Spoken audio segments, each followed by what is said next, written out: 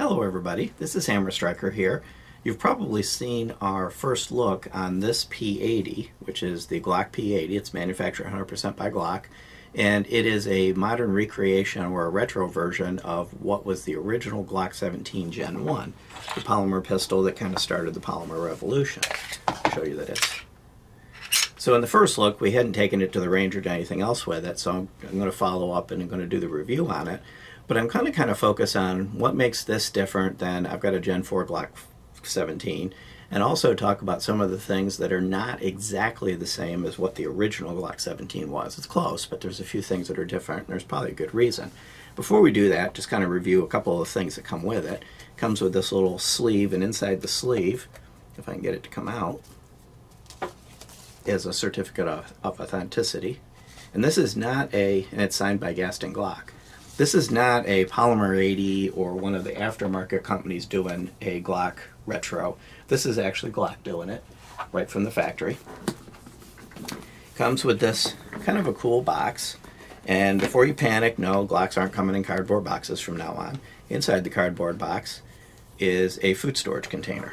No, it's actually the original, what everybody started to call the Tupperware container from Glock. And the Glock would fit in here, the pistol would sit here, and you could store 2 magazines here and 1 in the gun. And in the very, very earliest version of the Tupperware container, there was actually little clips to hold 17 rounds. The ATF made them take that out for import restrictions. But this is the way a Glock, if you'd bought one in the early 80s, was delivered to you in this Tupperware container. And of course you could close it and seal it so it didn't go bad.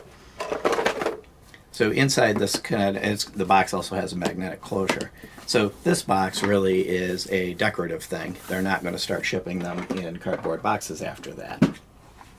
So now we're back to the gun itself, and I think I showed clear, but we'll do that again just to play it safe.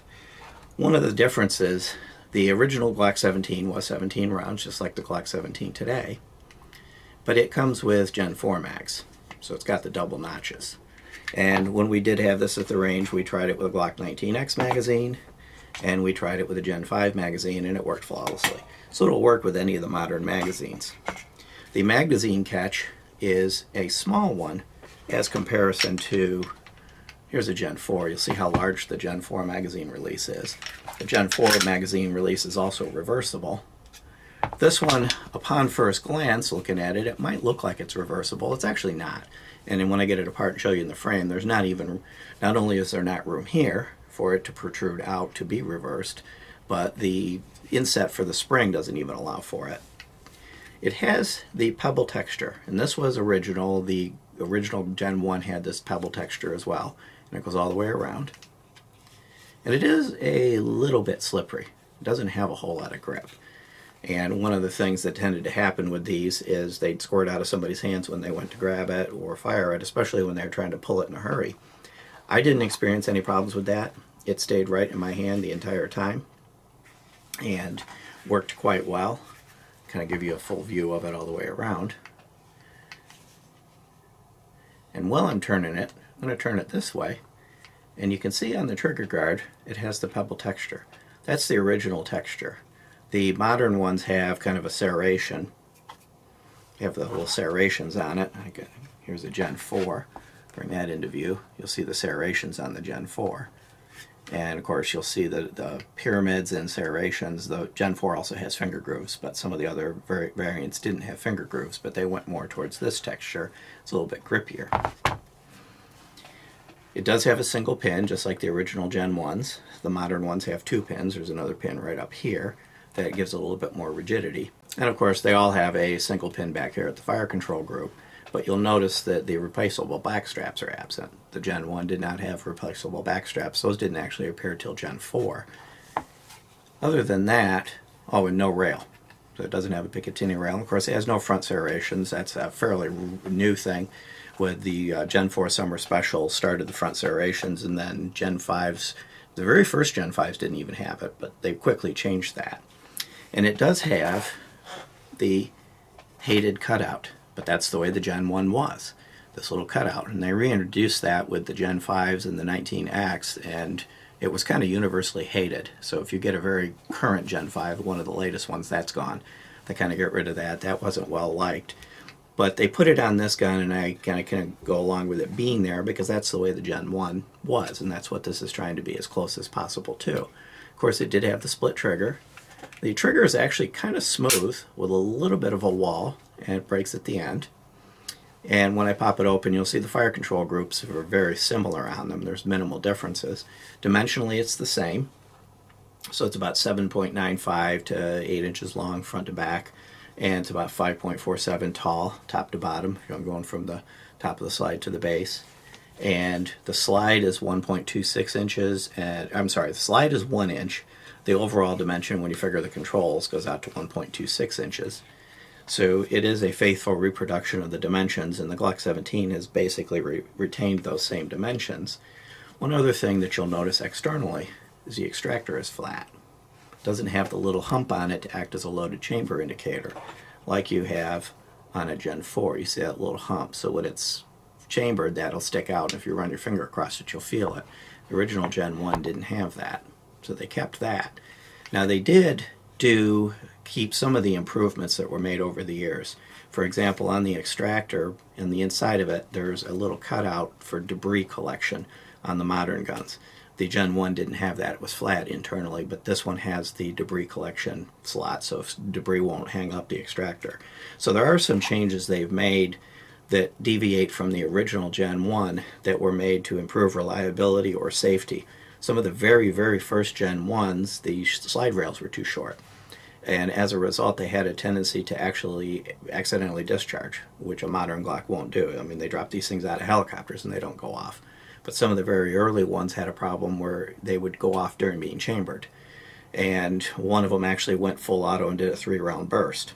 So there's a few changes that were made over the very initial part of the Gen 1 that improved that durability and safety that they retained in this. And I'll accept that. I mean, if you have an original Gen 1, you probably either thought about or had previously installed what was called the upgrade kit that mitigated some of those issues. So from a safety perspective, a few of those modern changes were retained. Let's go ahead and get this one apart, and I'm also going to take apart that Gen 4 so that I can show you some of the differences, or actually in some cases the similarities.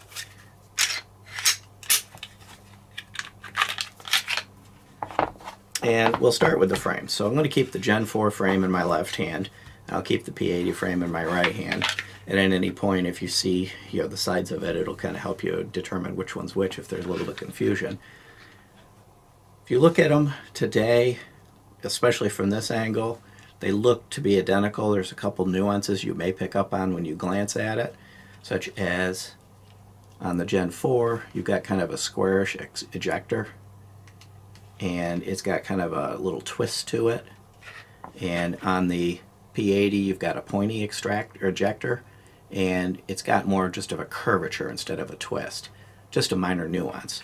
The trigger bars are also a hair different. You'll see that the profiles are quite similar, but the Gen 4, which is now on the bottom in this picture, has a bump on it, which is characteristic of the Gen 4s. It's an alignment bump.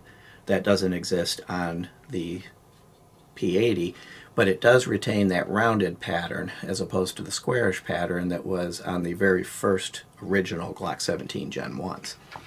The other thing is the frame rails are pretty much identical in the modern one.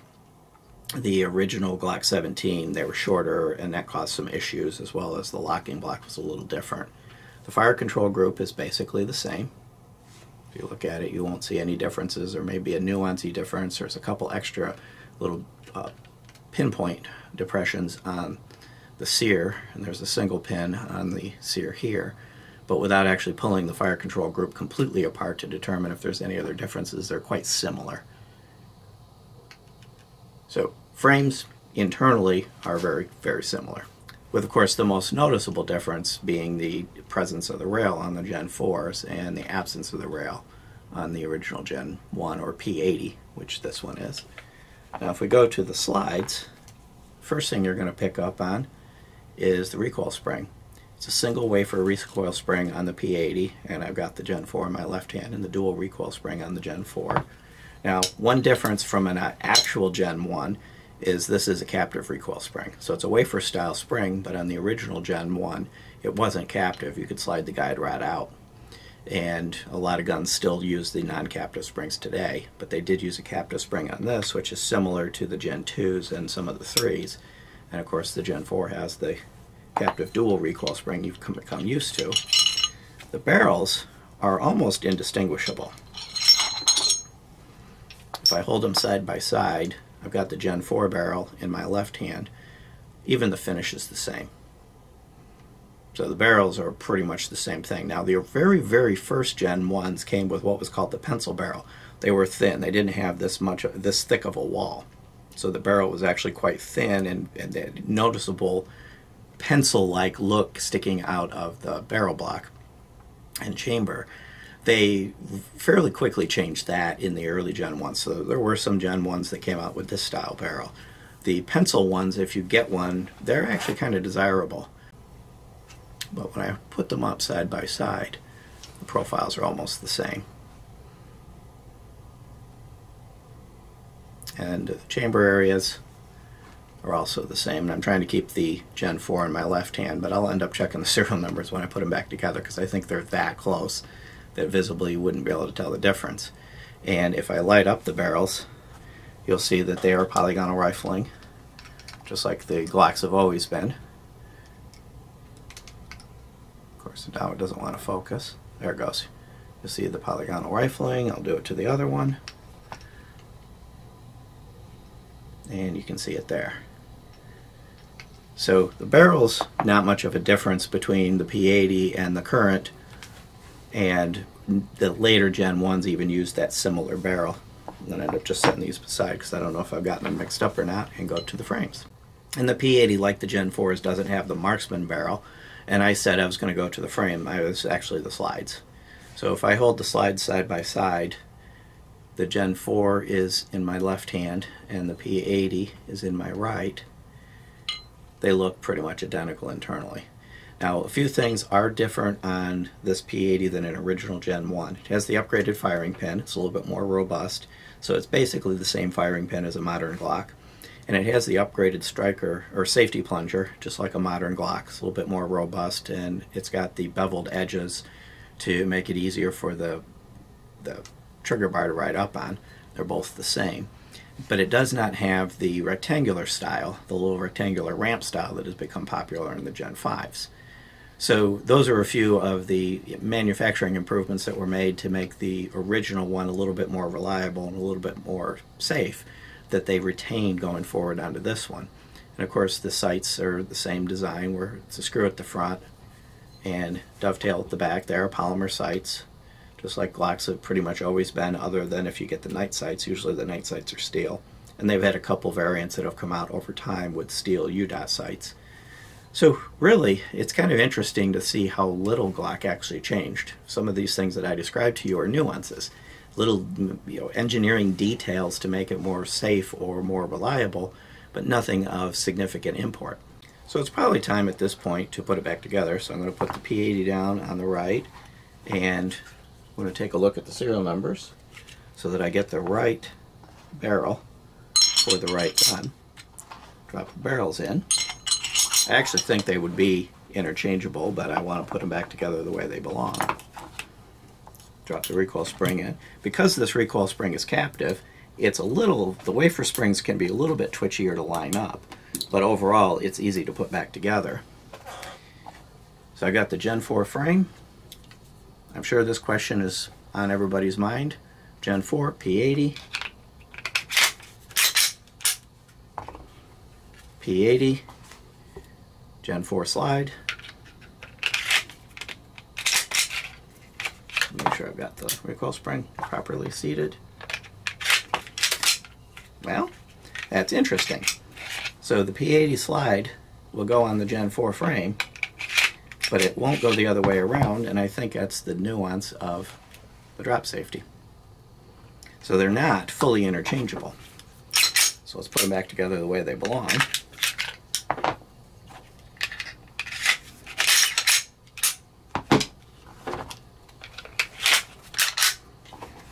I would probably not plan on creating a Franken gun. So So I did go back after I ended the video. I just wanted to make sure I wasn't doing it wrong to understand why the slides weren't reverse interchangeable in both directions. And I figured out there's a few differences. The noticeable difference is, let's see if I can get it where you can see it. This well, I've got the P80 here on this side, so my hand's on the P80 that you can see. This well right here is narrower.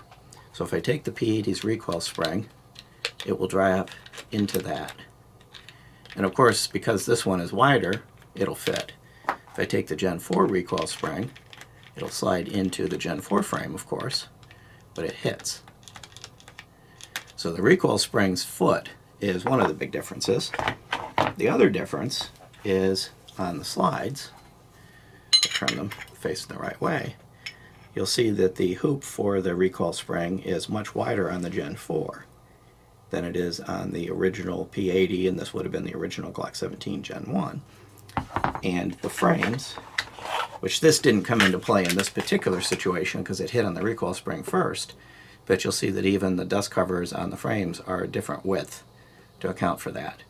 So I wasn't doing it wrong. They are not interchangeable. I have a funny feeling the P80 would probably actually function on the Glock 17, or I'm sorry, on the Gen 4, but you might have problems with that recoil spring over time.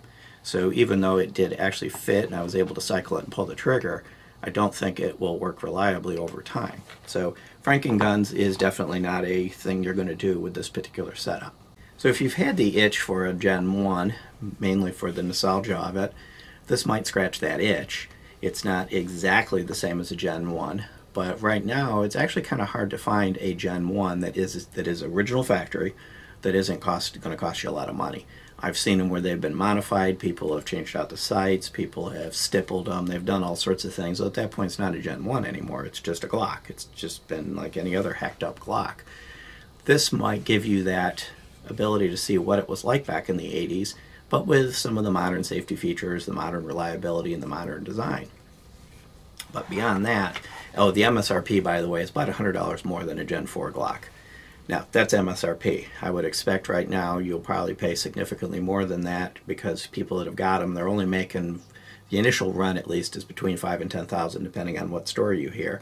Whether or not they're going to make more, I don't know. And it's a Lipsy's exclusive. There's still only one dealer that's got them. But even if they made 10,000 in the first run, that's not a lot of guns to spread across the entire United States, everybody wanting one. So you probably will end up paying more for it in the beginning. This might be one to wait. It'll settle down, the price will come down. But if they decide that I'm going to make 10,000 and that's the end of that, might be missed opportunity. Unlike some of the other guns like the Colt Cobra and the Python that were very high priced in the beginning, but then the supply caught up and they're going to make them for the foreseeable future. I don't know what the future holds for the P80 as far as how many they really plan to make. But beyond that, if you like our videos, please give us a thumbs up, share, subscribe, click that bell to be notified if you do. Check us out on Facebook, Twitter, Patreon, Instagram. We're kind of all over the place. Thank you.